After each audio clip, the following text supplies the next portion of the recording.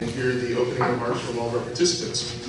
We will start with Mr. Blake Morgan Jr., Ward 2. Thank you, sir. Thank you. Can you hear me all right?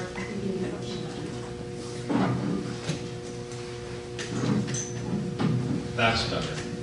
On button. Hi, I'm Blake Morgan. I live at 4811 El Monte Street, Ward 2. I'm running because I love Roland Park. I think that we've got one of the neatest, most interesting little cities in all of Northeast Johnson County, if not the entire metropolitan area. And I think our quality of life and the things that go on around here make it a wonderful place to live, and I want to keep it that way. I'm not coming at this with a huge chip on my shoulder. I don't think there's a lot of things that are wrong. I'm not worried about the future of Roland Park because I think our elected officials that have served in the past, and most importantly our city staff, have done a fantastic job. And I want to do my best to continue to support their efforts and try and make sound, rational decisions about the future and the challenges that we may or may not face as it comes to fiscal matters, Walmart, and things like that as we go down the road.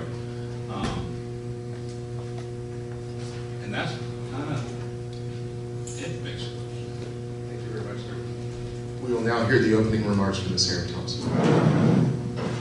Hi, I'm Erin Thompson. Can you guys hear me okay? I'm trying to get a little closer. I'm running for Ward 3. I've lived in Roland Park for 5 years now. I grew up in Wichita, and I'll tell you just a little bit about myself because I don't know all of you all that well. But I've been in Roland Park 5 years, as I said. Even though I grew up in Wichita, I'm not a stranger to Johnson County. My mother attended Shawnee Mission North. I have many cousins that attended Shawnee Mission East. I have an uncle who served on the Fairway City Council, and my grandfather covered politics for the Kansas City Star while living in Johnson County for a long, long time. So while I'm not a Johnson County native, I do have a lot of Johnson County connections. And I'm running for Roland Park City Council because I think I can make a difference in the direction our city's going and help us continue the progress that we've made. My experience as a litigator, my connections in the Kansas City community, and my demonstrated leadership ability all will help Roland Park as it navigates the next 4 years. We've done so much right in the past few years with our dedication to the arts, the park, and being a leader on social issues in Johnson County. And these all make Roland Park a more desirable place to live. And now it's time to focus on strengthening our economic development so we can generate more revenue and provide some relief in our high property taxes. And I'm the person that can lead this economic development. I work for my family's business. I run the Johnson County office of my law firm, so I understand the importance of the small businesses. Furthermore, my experience as a litigator has taught me the fine art of compromise. You guys didn't think lawyers compromise, did you? But we do. Because sometimes, even though you want to dig in and take the case all the way to trial, that's not always the best result. If you can give up just a little bit and save your client time and money, that often is a better result in the end. And the same is true for City Council. There's nothing to be gained from refusing to compromise. And if you come at it, if you refuse to compromise and you spend extra taxpayer time and money, that doesn't achieve anything. So the best solutions are often to compromise, and I come with a fresh perspective and a willingness to work together. As a council member, I will listen to all of Ward 3 residents and work with the council to find the best solution for everybody. I will bring common sense, professionalism, and a dedication to the community. All of this will allow Roland Park to continue to progress rather than regress in the upcoming 4 years. Thank you very much, Ms. Thompson. We will now hear the opening remarks from Mr. Popa. Good evening. Thank you to the Northeast Johnson County Chamber of Commerce for providing us this platform in which to discuss the future of our city. Thank you to everyone tonight for attending and taking an interest in Roland Park. Do this. And most of all, thank you to the voters in Roland Park who made it possible for me to be a part of this discussion tonight. Thank you. Living in Johnson County, I've seen our community grow. It's grown in a major part because of what businesses have been able to afford us. what they provide us in wages, employment, revenues, quality of life for our community. Those are the cornerstones of success for all residents. Groveland Park, now more than ever, needs a vision of what our economic future looks like. I believe that we must work with our current business community in neighboring cities to attract new businesses to Groveland Park. From startups to entrepreneurships and big box vendors to family-owned operations. In this way, we can continue to grow the community that we all know and love. Keeping the residents of Groveland Park engaged and informed through this process is a critical component to strengthening our community. Involving Groveland Park residents and providing them with the opportunity to share their ideas and their concerns is very important to me. Tonight, I'm asking for your vote. I look forward to the partnership that I believe that we can build between business and community in Groveland Park. As a city, we're on the precipice of greatness, and I'm proud to call Groveland Park home. And I'm excited about the future of our great community. Thank you. Thank you very much, Mr. Popa. Mr. Popa, we will go ahead and start with you with the first question. Looking forward, can you provide 3 critical initiatives that you believe will move the city of Groveland Park forward in the next 4 years? Thank you for the question. A forum like tonight typifies what I think makes for good government, and that's resident engagement and transparency. As my first initiative, I'm committed to common sense leadership. My professional career has been one of service, and as your representative on the City Council, I will listen to you. I will actively support your involvement. This naturally leads to transparency, as well as a vested interest by you in the future of our city. Groveland Park residents deserve to be at the table, and they deserve to understand what's happening in our city. This commitment to transparency leads me to my second initiative, building and strengthening strategic partnerships with neighboring cities, local associations, and business partners. Groveland Park needs leaders with eyes focused on the road ahead. I have over 15 years of operations management experience, and I will bring that perspective to the City Council. Third, we must also keep the quality of services and amenities in our community attractive to current residents and businesses. As well, we must keep them attractive to future economic partners and potential homebuyers. Thank you very much, Mr. Pope. Ms. Thompson, question to you. Once again, looking forward, can you provide 3 critical initiatives that you believe will move the city of Groveland Park forward? The 3 critical initiatives that will move Groveland Park forward in the upcoming years are growing our local economy, raising our sales tax revenue so we can provide some property tax relief, and we're creating a more walkable community.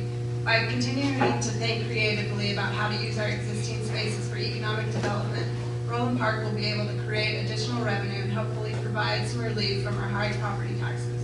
We don't need to sacrifice our quality of living for economic development. The two truly do go hand in hand. We do need to focus on diversifying our local economy so we have multiple businesses contributing to a vibrant community. We look at development of caves and the development at the intersection of Johnson and Rowe and as 2 chances to start our renewed focus on economic development. And I'm particularly excited about the development at the northeast corner of Johnson and Rowe because we're working with our neighboring communities to collaborate on that development. I'd also like to see us further collaborate with our neighbors and explore creating a way to link up Groveland Park to the existing trail system in Johnson County. I think that combined with developing the 2 projects I just mentioned would truly continue to move Groveland Park forward in the upcoming years. Can everybody, if I speak without the microphone, say what you're doing? Mr. Morgan, your last question, the last opportunity. Looking forward, can you provide 3 critical initiatives that you believe will move the city of Groveland Park forward in the next 4 years? I know the issue of what can we do in terms of sales tax revenue and enhancements there in the wake of, or potential wake of Walmart leaving town is a big concern on a lot of people's minds. And what do we do in the future about that space? One of the things that I've done is I've looked extensively at the city budget. If you haven't had a chance to read it, it's a budget, but it's really one of the finest municipal budgets that anybody's ever produced. And if you look at the numbers in there, one of the largest sources of city revenue is not sales tax. It has a huge effect, don't get me wrong, I'm not downplaying that. But property taxes, which I know are a sore spot with a lot of people because we've recently had to, our mills could be lower. But part of that is the wake of the 2008 real estate so-called hangover at this point. Things that we can do to increase home ownership, reduce the amount of rental properties. We have a lot of foreclosed houses in Roland Park that could have new homeowners that would pay taxes and overall lift property values. And I know that that's really only one thing out of three, but I'm running out of time, so thank you. Thank you very much, Lou. At this time, Ms. Thompson, we'll start the next question with you. Okay. What do you think the level of services and amenities provided by the city of Roland Park? Do you believe there are too many services and amenities offered by the city? The level of service and amenities offered by the city is balanced? Or there is a need of greater offering of services and amenities by the city? If you can please provide examples. Sure. I think the services and amenities are offered by Roland Park are balanced. Roland Park's not a large city, but I know that the amenities offered are important to the residents. And I can't tell you the number of people, when I told them I was running for city council, the first thing they said was, please just make sure we keep our leaf removals. So I know that services are very important to people. Having adequate law enforcement ensures our city remains a safe place to live. Residents rely on the services that Roland Park Police provide. I don't know of many other cities in the metro where if you're going out of town, you can let the police know that you'll be out of town and they'll drive by and make sure only the appropriate cars are in your driveway. So we need to make sure the police have the resources necessary to protect Roland Park. As we build on what we've accomplished and focus on our economic development and generate more revenue, we'll be able to continue to support the amenities that we have. These amenities make the city an attractive place to live and only work to strengthen our city.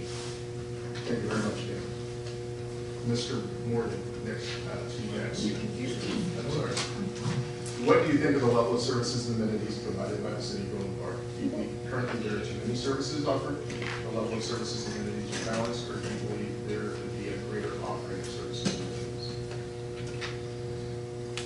I mean, overall, I think part of the quality of life that we have here is because of the fantastic city services that we do have. I mean, we've got things that go on around here.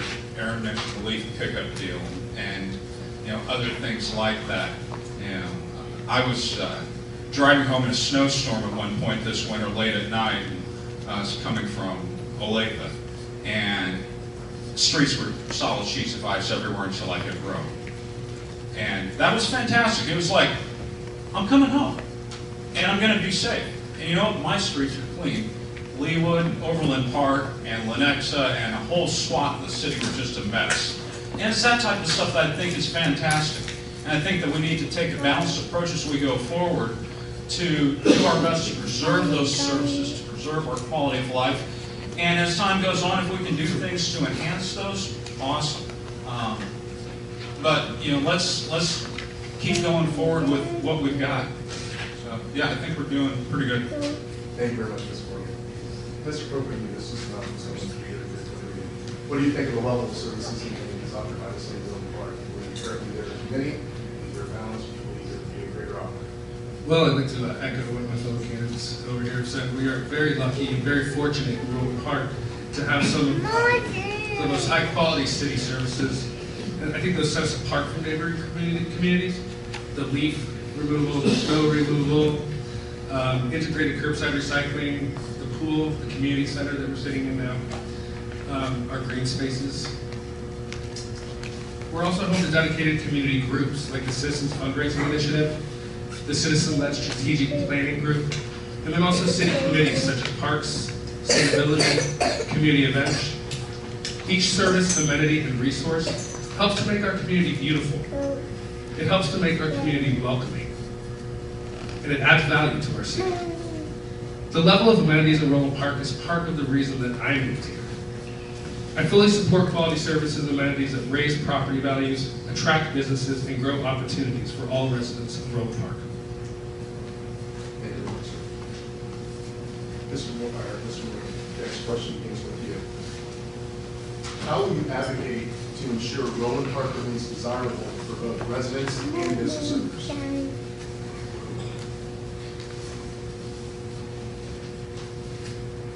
In terms of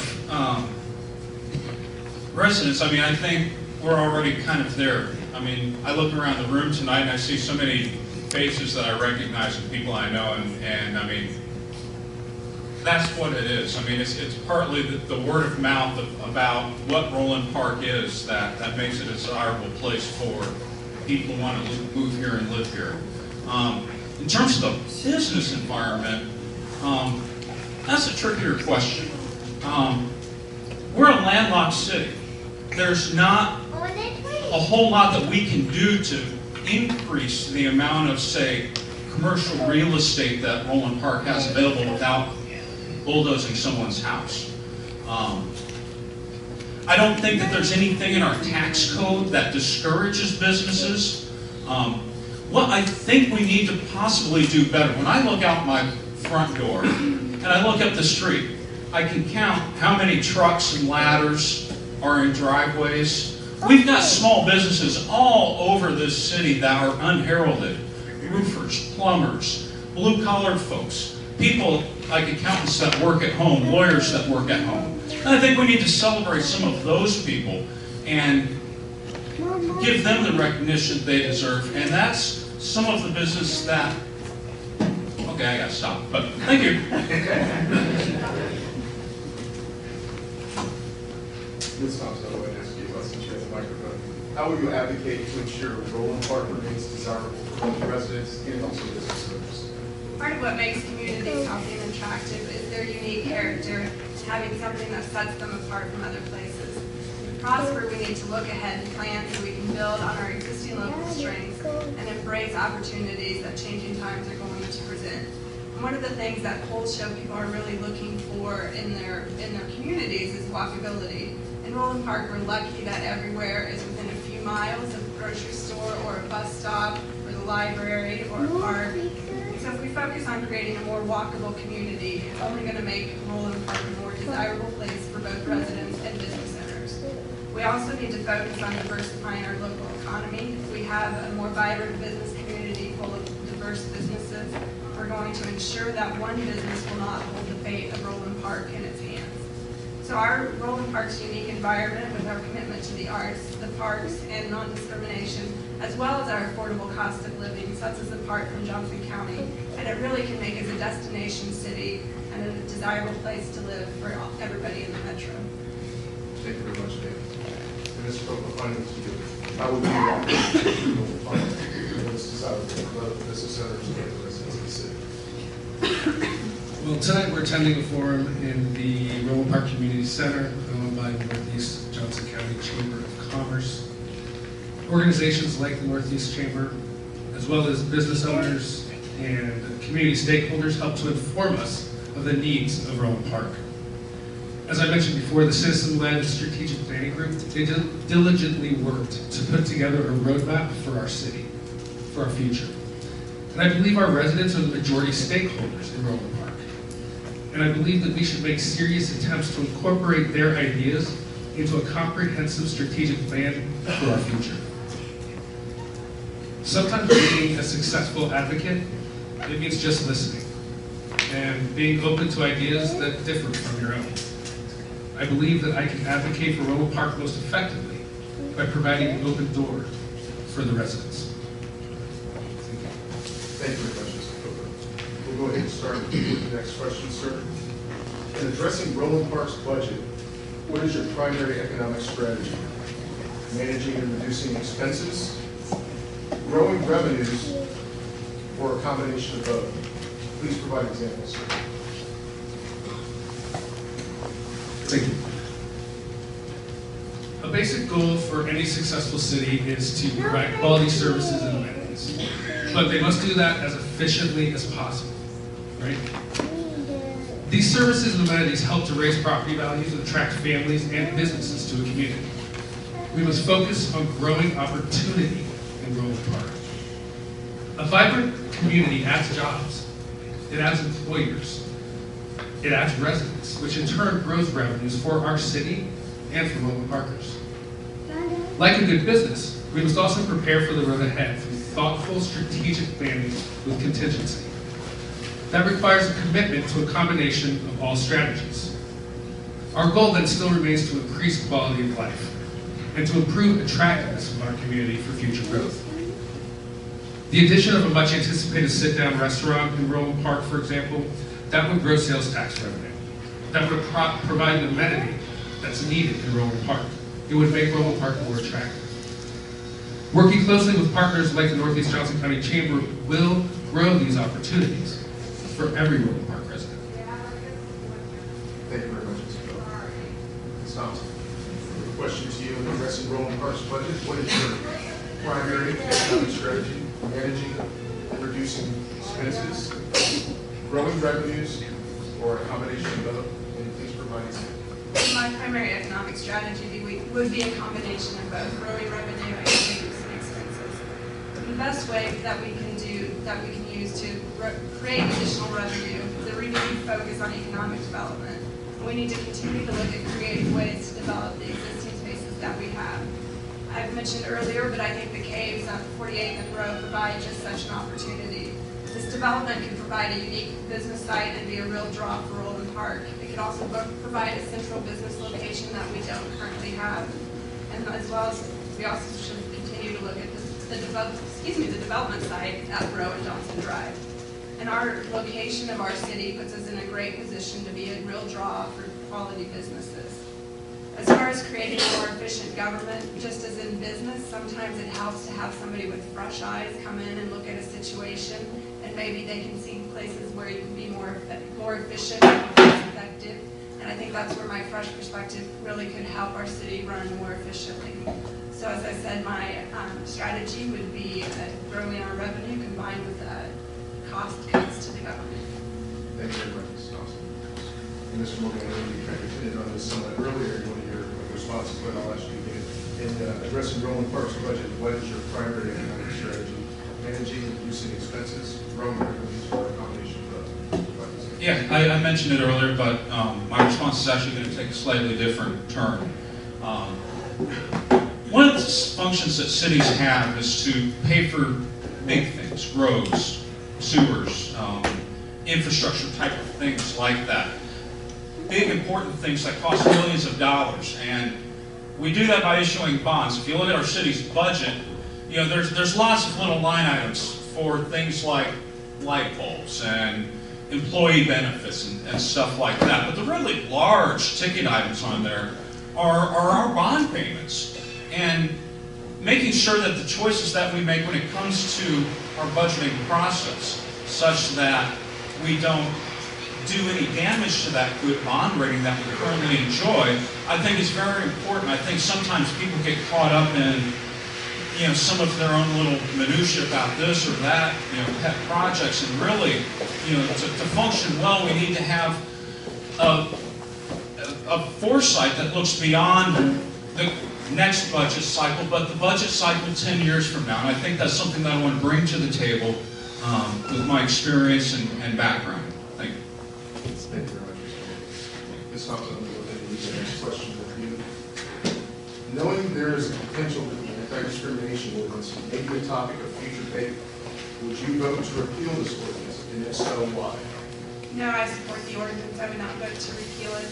We've spent a lot of time and money talking about it, and I think it passed, and I support that. I was raised to believe that you fight for equality, and when you see people are not being treated fairly, you should fight to make sure that they too have equality, and that's what our ordinance does. It does not create a special class of people. It does not give special treatment to the LGBT community. It merely puts them on equal footing with the existing protections that are there for everybody else. Furthermore, polls show that 88% of Americans believe that gays and lesbians should not be discriminated on based on their sexual orientation. 70% almost of millennials believe in gay marriage, and 70% of people with a college degree support gay marriage. So this really is not a divisive issue. And furthermore, it can be a real draw for our city. We're the only city in Johnson County that's passed just such an ordinance, and it can be a real way for us to attract young and successful people. So I think not only was it the right thing to do, it makes economic sense for Roland Park. Thank you very much, Ms. Thompson. Mr. Morgan, can you answer your question? Knowing that there's potential that the anti-discrimination ordinance may be a topic of future debate, would you vote for the repeal of this ordinance, and if so, why, sir? I think repealing it would be absolutely silly at this point. As I made comments in the Prairie Village Post earlier this week, I think it's not just good public policy, but it's also on the right side of history. For decades in this country, we've discriminated against all sorts of different people for all sorts of stupid reasons. And to eliminate another piece of stupid discrimination, I think, is just kind of the way of the world. But on a certain level, I mean, people are going to argue back and forth about it, and they'll cast things in their own morality or religious connotations. But the fact of the matter is that, to a certain extent, it's going beyond our hands. Just as an anecdote, my employer recently threw verbiage into our employment policies that says we're not going to discriminate. I mean, wording that virtually came out of our own ordinance. Not because of the goodness of their heart, but because they don't want to get sued. It used to be a thing in the past where you could get away with discriminating like this, and the courts and rational people everywhere, I think, are realizing that, no, this is important, and, these people deserve the rights that are due to them, and so that's, yeah. Thank you very much, Mr. Gordon. And Mr. Pope, finally, you, knowing that there is potential that the anti-discrimination ordinance may be a topic of future debate, would you vote to repeal this ordinance? So, if so, why? I agree with my fellow candidates. Wholeheartedly, I would not repeal that ordinance. I would not vote to repeal the ordinance. We're a diverse community here in Roland Park, and every voice matters. In addition to adding sexual orientation and gender identity to protected classes here in Roland Park, the governing body also enacted protections against discrimination based on race, religion, sex, disability, military status, and other protected classes that are already at the state and federal level. We must continue to look forward, not backwards, and create opportunity for all people in Roland Park. 90% of the 500 largest U.S. companies responsible for creating over 25 million jobs already have these protections in place for their LGBT employees. Walmart will be leaving. They'll be taking with it jobs and tax revenue. Our city's future demands that we attract new business to fill that void. This ordinance adds value to our city. I will oppose every effort, as I said in the Prairie Village Post, to take down that welcome sign, because doing so can cripple our ability to provide services and amenities to Roland Park residents. Thank you. Thank you very much, Mr. Pope. Ladies and gentlemen, at this time, that concludes our question and answer portion of this forum. We will now move into the closing statements, and we will begin with Mr. Michael Pope first, please. All right. Thank you again to the Northeast Johnson County Chamber, and to everyone here this evening, and thanks to the Roland Park Community Center for opening its doors to us tonight. There are many opportunities, many challenges ahead for us in Roland Park, and I'm ready to face each one of them head on. In order to move forward in a thoughtful, positive manner, it's vital that we respect and value the distinct voices of every community member. It's imperative that our representatives on the City Council continue to focus on the real priorities facing Roland Park and come together to plan real progress for our city. My professional career in operations management has afforded me the opportunity to be able to work with a huge, diverse group of individuals. I've spent the past 15 years listening, collaborating, planning, and turning collective ideas into reality. As a founding member of the Roland Park Events Committee, I'm proud of our success in bringing neighbors together, offering value to our residents, and instilling a sense of civic pride in Roland Park. And now, I would like to further that effort on the City Council to help shape a vibrant future for our city. By helping to actively support and engage residents, building those strategic partnerships that I spoke about earlier, and preserving our quality services and amenities, we can build the city we deserve together. I look forward to the opportunity to serve the residents of Roland Park. And again, I ask for your support, and I ask for your vote on April 7th. Thank you very much. Thank you very much, Mr. Copa. This time, we'll now hear the closing statements from Ms. Erin Thompson. You know, my family's been in Kansas a long, long time. I'm a 6th generation Kansan, and one of the things that I love about Roland Park is it embodies so many of the traditional Kansas values that I was raised to love and appreciate. Kansas was founded on equality and fighting to make sure everybody had equal status, and that's what Roland Park has done, and that's what I will continue to do as a council member from Ward 3. Another Kansas value that I appreciate is combining the social progressiveness with economic ingenuity. Roland Park has been a leader in Johnson County when it comes to social progress, and now it needs to be a leader in economic development. We need to strengthen our local economy and commit to diversifying our businesses. This way we will ensure that not one business holds the fate of our city in its hands. A more vibrant business community means economic growth and more revenue from our sales tax. And I'm the candidate that can lead this economic change. You know, Kansas politics traditionally, not so much anymore, but traditionally Kansas politicians were common sense politicians, and they were willing to work across party lines, and they worked with others with whom they didn't always agree. And the goal was to reach the best solution for the community. And that's what I would do, and that is what Roland Park needs right now. There's enough partisanship in Washington, there's enough partisanship in Topeka, and we don't need it here on our city council. I promise to listen to the residents, all of the residents of Ward 3, and work with all council members to reach the best solution for our community. You know, I didn't come into this race with an agenda beyond providing the best representation I can for all of the residents of Ward 3. And there's no place for running a campaign of fear and divisiveness when we all want what's best for Roland Park. Roland Park knows what's best for Roland Park, and because the state I love is moving away from this partisanship, away from this common sense and towards partisanship, we need to make sure that Roland Park retains local control over its amenities and services and remains committed to serving all of its residents. My professional background, my common sense approach, and my willingness to work with others make me the best candidate to serve Ward 3 for the next 4 years, and I'd ask for your vote on April 7th. Thank you very much, Ms. Thompson. We will now hear the closing remarks from Mr. Gilmore Jr. First, let me thank all of you for showing up here. I wasn't sure how many people were going to turn out tonight. Wow, I mean, you guys really give me faith in the future of our city, so thank you very much. I want to address something a little bit differently. I mean, a lot of people ask me, so where are you, Blake? I look around town, I don't see any street signs. What's up with that? I made a decision early on in my campaign, actually the day I was filing my paperwork to become a candidate. You know, there's all sorts of forms they have to fill out for this deal.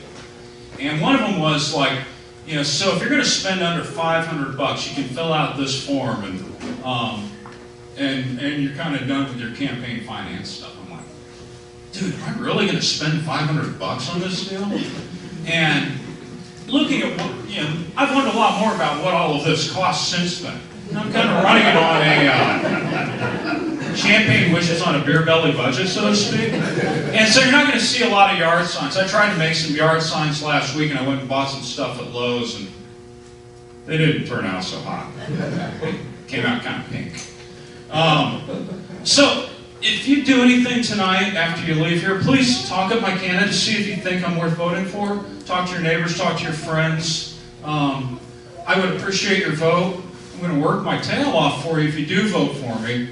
And I'm sending out a postcard, my one mailing that I can afford to drop some cash on. I'm holding on to it until close to election day because, like I said, I can only afford one. So I'm coming at this earnestly and honestly, but cheaply. And so please look beyond that. Please, again, talk to me, your friends, your neighbors, and I would really, really appreciate your vote come April 7th. Thank you for your time. Thank you very much, Mr. Gordon. At this time, that concludes the Roland Park.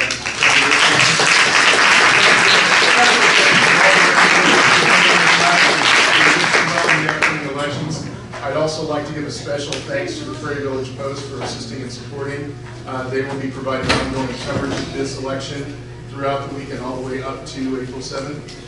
We thank you all as a community for engaging. Without you, you allow this process to work, because with stakeholder feedback that you provide these candidates, that's how Roland Park moves forward and remains to be that vibrant community that you all want it to be.